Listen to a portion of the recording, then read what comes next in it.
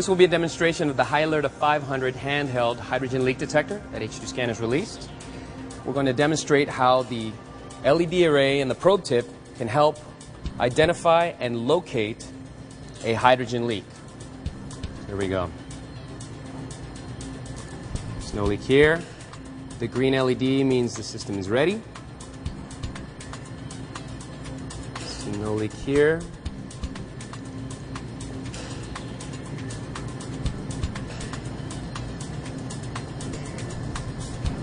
This is the source of our hydrogen leak.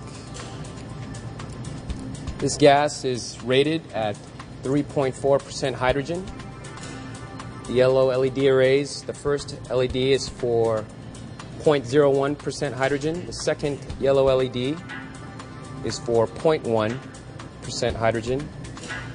The third LED will be 1% hydrogen, and the fourth LED will be for 10% hydrogen. So it makes sense that only 3 yellow LEDs in the LED array have turned on because this is a 3.4% hydrogen concentration canister.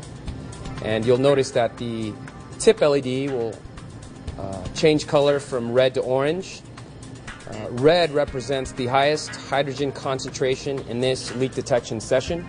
Orange means it's decreasing, so that what that really represents is that we're moving away from the source of the leak.